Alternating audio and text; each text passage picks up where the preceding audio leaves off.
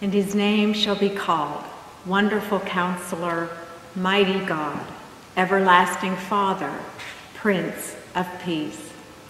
Good morning, Second Presbyterian and all of those worshiping with us this morning. It's so good to have you here as we celebrate this second Sunday of Advent. It is a communion Sunday for us, and so I invite you to get your bread and juice in whatever form that is, so that you may have those elements ready when we partake a little later in the service. I do have several announcements for us this morning. First of all, I want to say the sympathy of the congregation goes out to Kent Daly and his family in the death of his mother over the last weekend. She had been ill for some time and hospitalized, but we know that a loss is always a significant event. We are thankful for a resurrection faith, but we also join Kent in his grief and the sadness of this time. So please keep Kent especially in your prayers, along with all those who are listed in the bulletin. Also, we are collecting many things here at the church to give away, to help others at this time of the season. Our PW has set up the giving tree, so if you have scarves and hats you'd like to bring in and put them on the tree, those are welcome. Also clothing, coats, jackets, sweaters, clothing is also being collected here. And we're still collecting food for the Chattanooga Food Bank for their special collection on December 11th. So if you have extra cans, if you have boxes of food that you can part with, we know they will be most appreciative to receive those. So thank you so much for bringing those by. I want to remind you too, I believe you got an envelope for the Christmas Joy offering in your newsletter. This is one of the special offerings that we take each year. It is primarily for two purposes.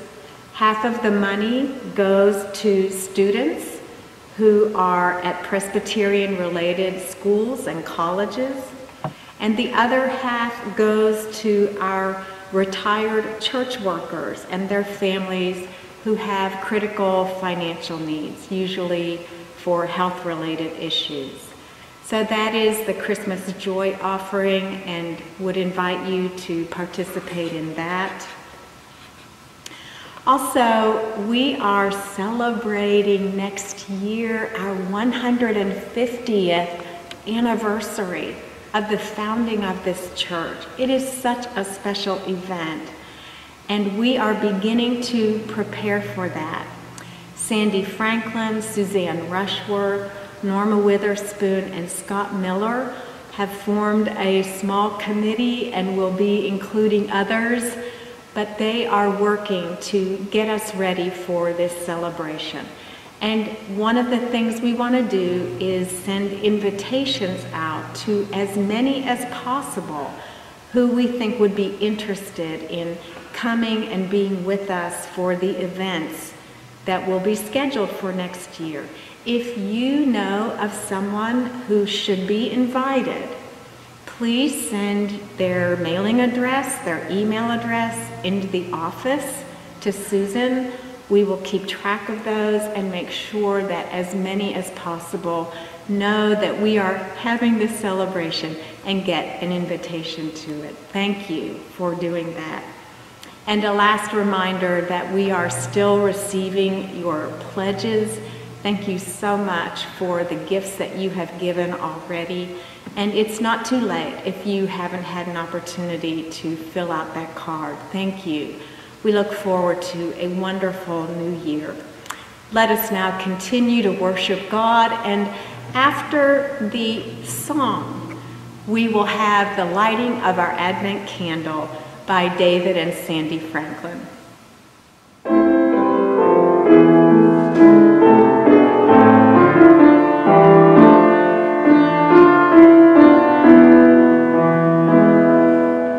Light two candles to watch for Messiah. Let banish darkness. He shall feed the flock like a shepherd, gently lead them homeward. At that moment she came and began to praise God and to speak about the child to all who were looking for the redemption of Jerusalem. At this season of sparkle and bright unfolds around us the silent prayers of peace lie like stars hidden in a clouded night. May we inspire the world with peace.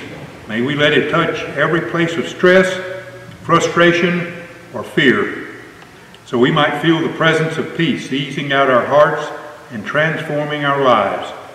And may we share its healing power with our children, that they might become the inspiration through which peace makes its way to a new yet dreamed of world.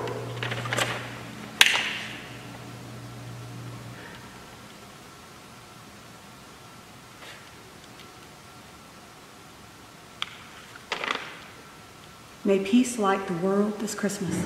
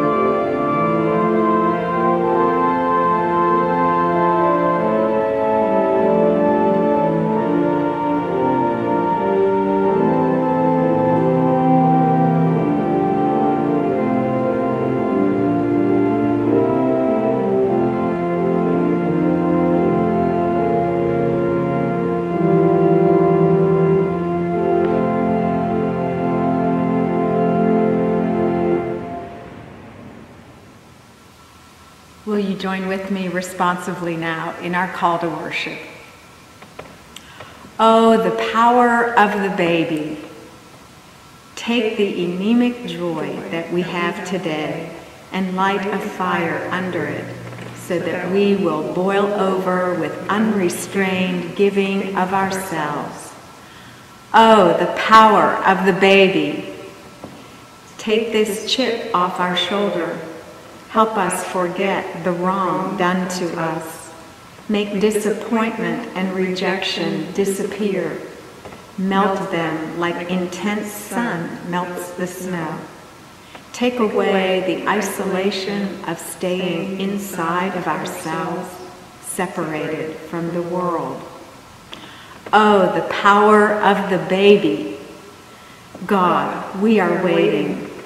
We've just missed the train to get us where we need to go. We've missed the opportunity to right a wrong.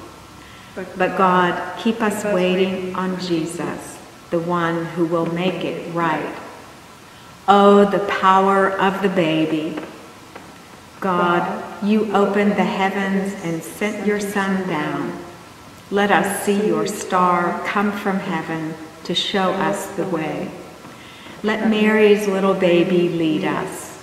Let the mountains quake in his presence. Show us your Son through the clouds of our confusion and desperation and exhaustion. Let us experience his power Let us worship God.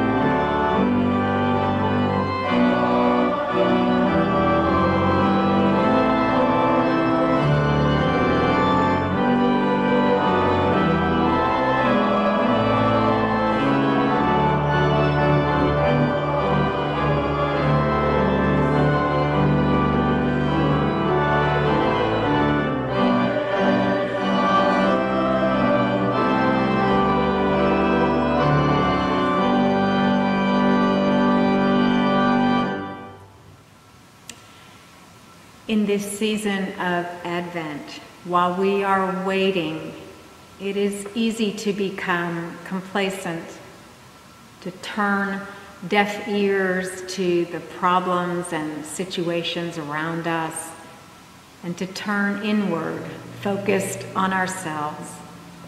But we have a God who hears the cries, and we know that if we will rely on God, we will be given the strength to be reunited to compassion and to love. And so, trusting in that, let us join together in our prayer of confession. O God, if you would only tear open the heavens and come down, come and shake us out of our apathy. Come and unite us with your compassion. Come and heal us with your presence. We have had enough of our rubble. It is the rubble of a world turned in upon itself. We are tired, God. We are tired of being at war with our neighbor. We are tired of people misusing their positions of power against others. We are tired of acts of terror. We are tired of floods, quakes, and winds. We cannot take any more death and destruction. Yet, you are our Father. So we gather around your table, reminded that you are present in our suffering. But more than that, we gather around your table not in fear of scarcity, but in the abundance of Advent hope that your light can penetrate the darkness of our despair. Your goodness can overcome the chaos of our evil. Your grace can transform the rubble of our sin. Your life can make all things new. Shall we continue our prayer in silence?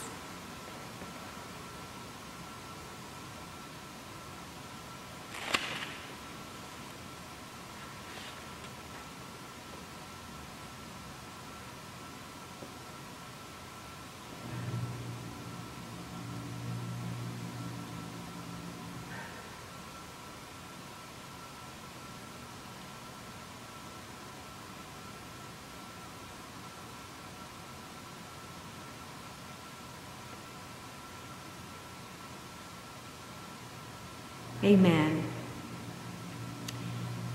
This assurance of pardon, every valley shall be lifted up, and every mountain made low, and the uneven ground shall become level, and the rough places a plain. Friends, believe the good news of the gospel. When we ask, we are forgiven.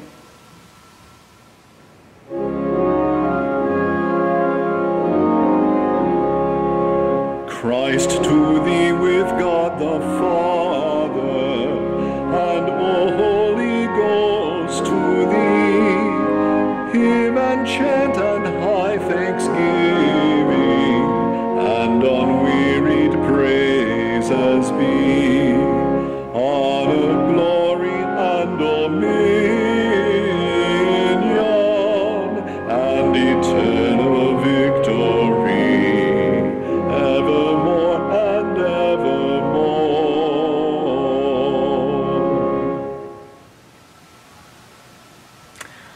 Good morning, boys and girls. It's so good to see you again. And here we are at our beautiful nativity scene. And let's see who we're going to be talking about today. I'm looking around, looking. Oh, I don't see her. Oh, that's right. It's because Joseph and Mary brought the baby to the temple after this event had happened. So it's about 8 days later, and they brought the baby Jesus into the temple. Lots of parents brought their babies to the temple for circumcision, for purification. I know, big words. But those were Jewish practices of faith that they did when their child was born. And mostly, they dedicated their child to God. And Joseph and Mary did that with Jesus. So they were there with probably other parents and their children. And then in the Gospel of Luke, we learn about two old people. They had been looking at all those children for years and years, hoping that one of them, one day, would be Jesus. And so, when Joseph and Mary brought this baby into the temple, Simeon and Anna saw the baby, and they took that baby and said, "Oh, God, this is the one. This is your child, the Messiah. This is Jesus who has come to redeem us, to save us, to bring us back to you." They recognized that this child was special. And you know, this child is special. This child is special to all of us. We love Jesus, and we carry him with us every day. And I hope that you will carry him with you every day, because he loves you so much. And this time of year, we celebrate that this is our Lord, and he came to be with us, to know us, and to teach us how to love one another.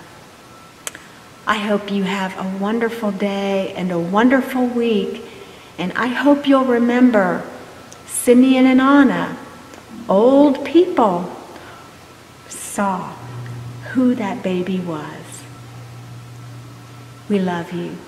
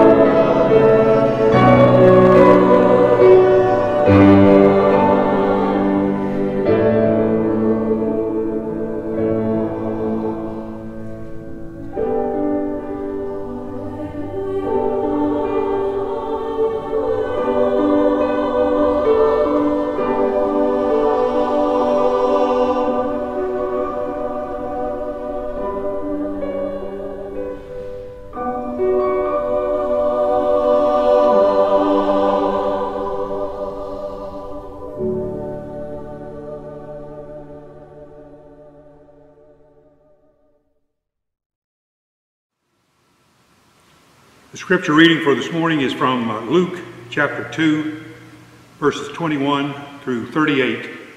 This is the story of Jesus' parents, Joseph and Mary, presenting him in the temple in Jerusalem for circumcision, the customary Jewish rite. After 8 days had passed, it was time to circumcise the child, and he was called Jesus, the name given by the angel before he was conceived in the womb. When the time came for their purification, according to the law of Moses, they brought him up to Jerusalem to present him to the Lord. As it is written in the law of the Lord, every firstborn male shall be designated as holy to the Lord. And they offered a sacrifice, according to what is stated in the law of the Lord, a pair of turtle doves or 2 young pigeons. Now there was a man in Jerusalem whose name was Simeon. This man was righteous and devout, looking forward to the consolation of Israel, and the Holy Spirit rested on him. It had been revealed to him by the Holy Spirit that he would not see death before he had seen the Lord's Messiah. Guided by the Spirit, Simeon came into the temple, and when the parents brought in the child Jesus to do for him what was customary under the law, Simeon took him in his arms and praised God, saying, "Master, now you are dismissing your servant in peace, according to your word. For my eyes have seen your salvation, which you have prepared in the presence of all peoples, a light for revelation to the Gentiles and for glory to your people Israel." And the child's father and mother were amazed at what was being said about him. Then Simeon blessed them and said to his mother Mary, "This child is destined for the falling and the rising of many in Israel, and to be a sign that will be opposed, so that the inner thoughts of many will be revealed, and a sword will pierce your own soul too." There was also a prophet Anna, the daughter of Phanuel, of the tribe of Asher. She was of great age, having lived with her husband 7 years after her marriage. Then as a widow, to the age of 84, she never left the temple, but worshipped there with fasting and prayer night and day. At that moment she came and began to praise God and to speak about the child to all who were looking for the redemption of Jerusalem. This is the word of the Lord. Thanks be to God. The second character in our series, entitled Rejoicing in Hope, is found in Luke's Gospel at the temple when Joseph and Mary came to present Jesus. Her name is Anna.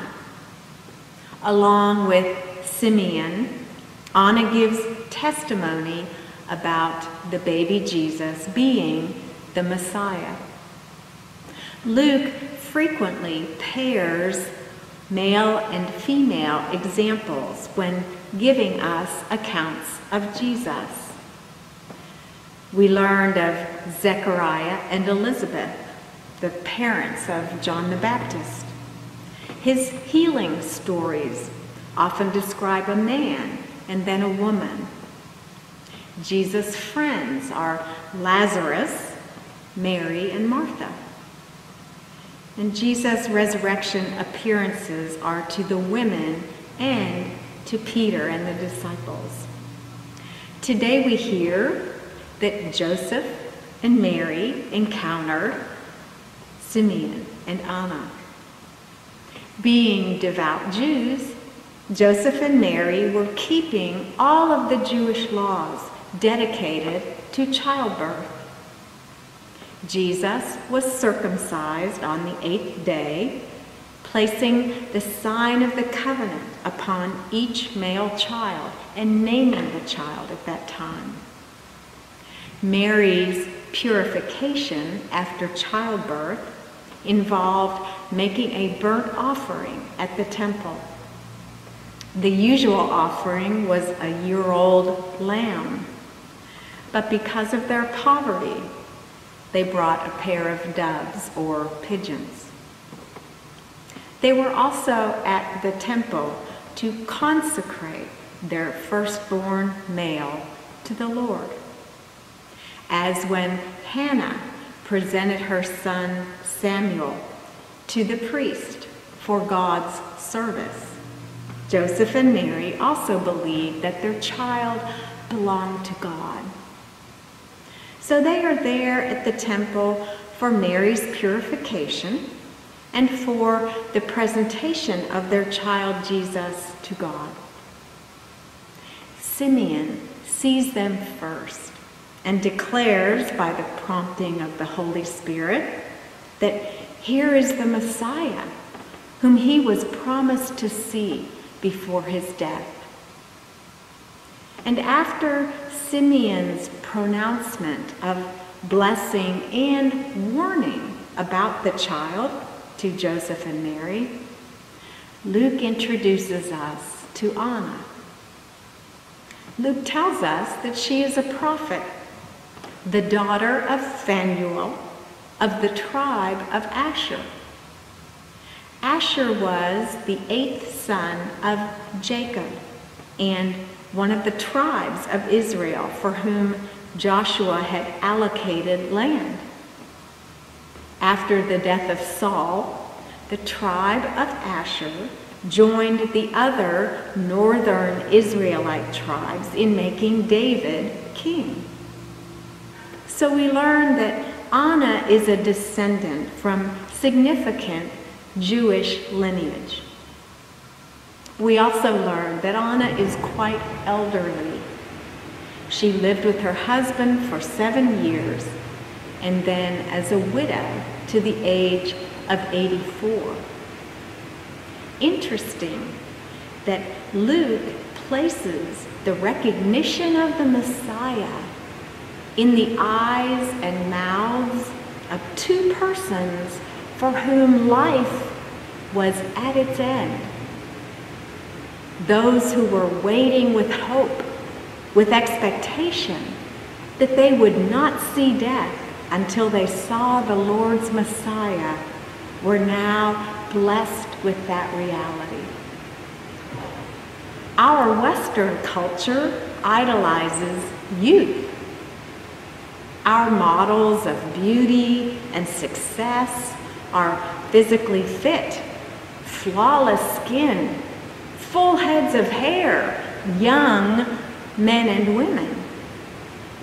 Those of us who are aging, aged, are bombarded with ads promising remedies for wrinkles and hair loss, sagging jawlines, aches and pains. While many cultures celebrate the aging process and venerate their elders, we see aging as a shameful experience. Physical signs of human aging tend to be regarded with distaste. People who are aging feel that there's something wrong with them, that they're losing value. Psychologist Erik Erikson argued that the Western fear of aging keeps us from living full lives. He wrote, lacking a culturally viable ideal of old age, our civilization does not really harbor a concept of the whole of life. The aging in our society are constantly reminded of shortcomings, forgetting people's names or directions, talking a lot about ailments, groaning when we bend down, not knowing any songs in the top 10. Though we may emphasize the young as models of vision and vigor and imagination, as if these were the only people worthy of notice, the Bible portrays quite another story. Many key characters chosen by God to move forward the divine human story, were senior citizens, many years past their prime, even according to our standards. Noah was 600 years old when told to build the ark before the flooding of the world. Abraham and Sarah were 100 when promised a child. Joseph was 110 when he died. Elizabeth, the mother of John the Baptist, was getting on in years. And now Anna, who was 84 when she encountered the baby Jesus. Age is revered in Scripture as a sign of favor. The ancient patriarchs and matriarchs named in the genealogies are esteemed for their long life and wisdom. Simeon and Anna have been waiting for consolation. With the abiding practice of prayer and the hungry protest of fasting, Anna clings to hope and waits. How many mornings has she awakened and nothing has changed? How many days has she hungered and been left empty? How many nights have fallen? While all of Anna's waiting matters, she cannot make it happen. She cannot hold what God has not given. It is still God's promise in waiting. Anna has given decades in prayer and fasting in grief over what has been lost, fasting in protest because so much is wrong, fasting in hope for God to set things right. Simeon and Anna show up for one more day. It is their faithfulness that takes the cake in this Christmas story. At least Zechariah and Joseph and Mary and the shepherds had visits from angels to rely on.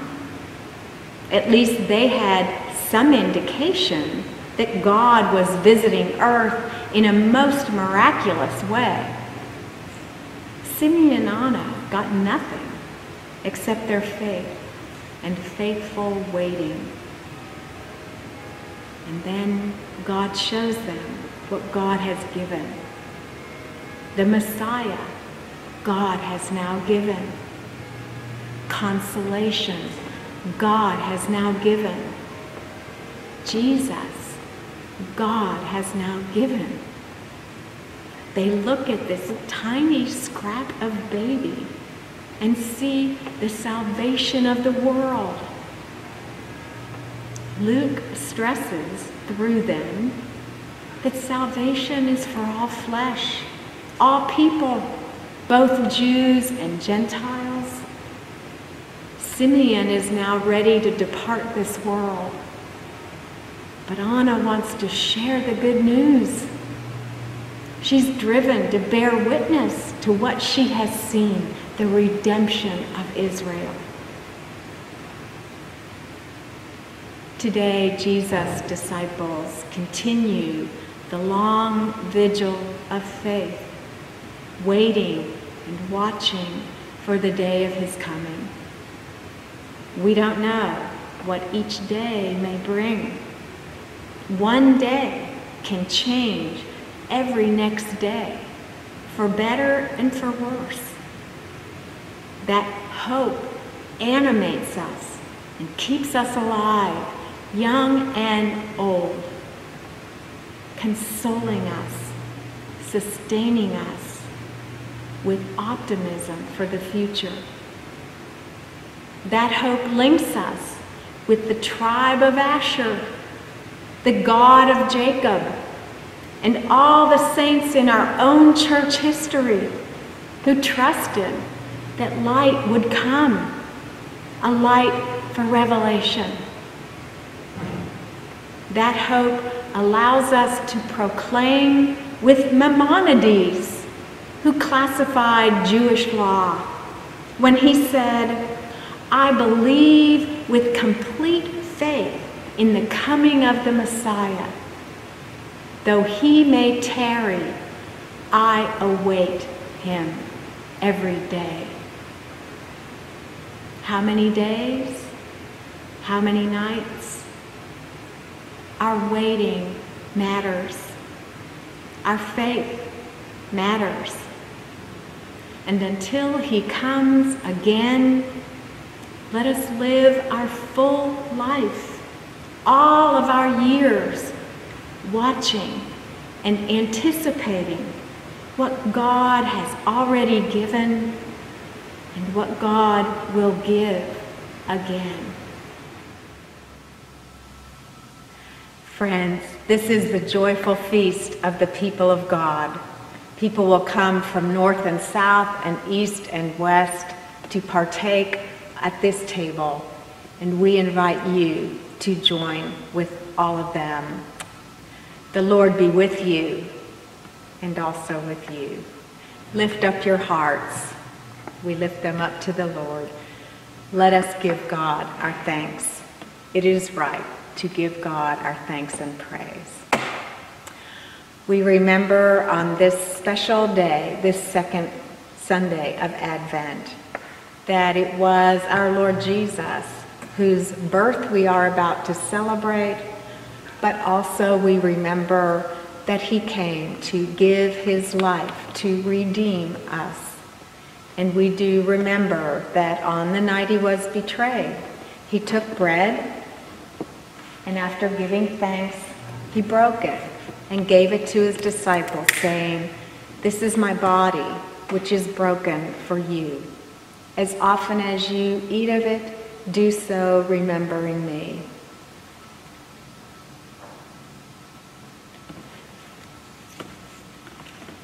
And in the same manner, he took the cup and said, "This cup is the new covenant sealed in my blood.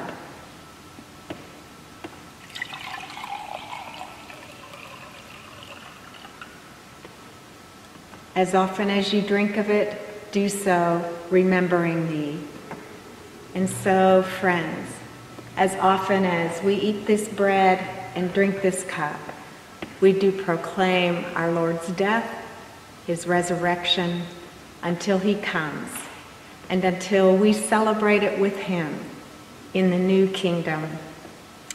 I invite you now to partake at home of the elements that you have, the bread, the juice, as we join in prayer momentarily.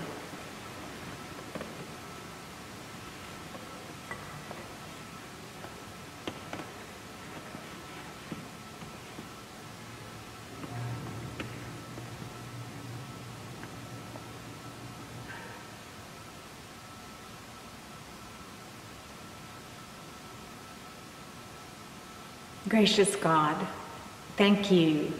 Thank you so much for this meal which you have given. Thank you for the gift of your Son, and that in his body and his blood, this bread and this cup, we remember and celebrate his presence with us yet. And we thank you for the nourishment, the nurture that this meal gives us as the Spirit is here, filling us with your presence. For all of those, Lord, who partake of this supper, we thank you.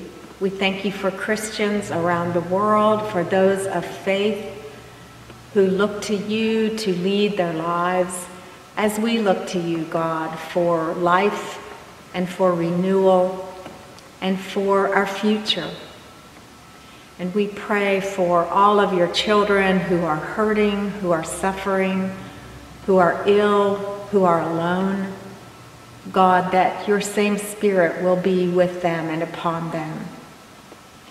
We ask you now to knit our hearts together, to strengthen us from this meal, and to give us courage as we continue through our days to bear witness to you, our Redeemer, our Savior, who is Jesus Christ our Lord, and taught us to pray together, saying, Our Father, who art in heaven, hallowed be thy name.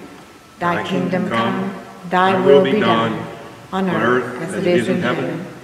Give us this day our daily bread, and forgive us our debts as we forgive our debtors. And lead us not into temptation, but deliver us from evil. For thine is the kingdom, and the power, and the glory forever. Amen. Bless the Lord, O my soul, and all that is within me. Bless God's holy name.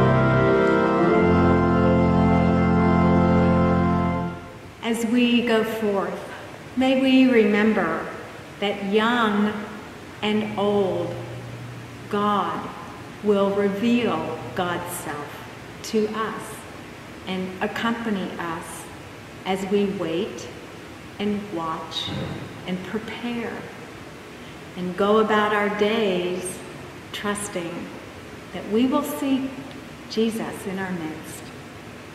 And we will see him at the last.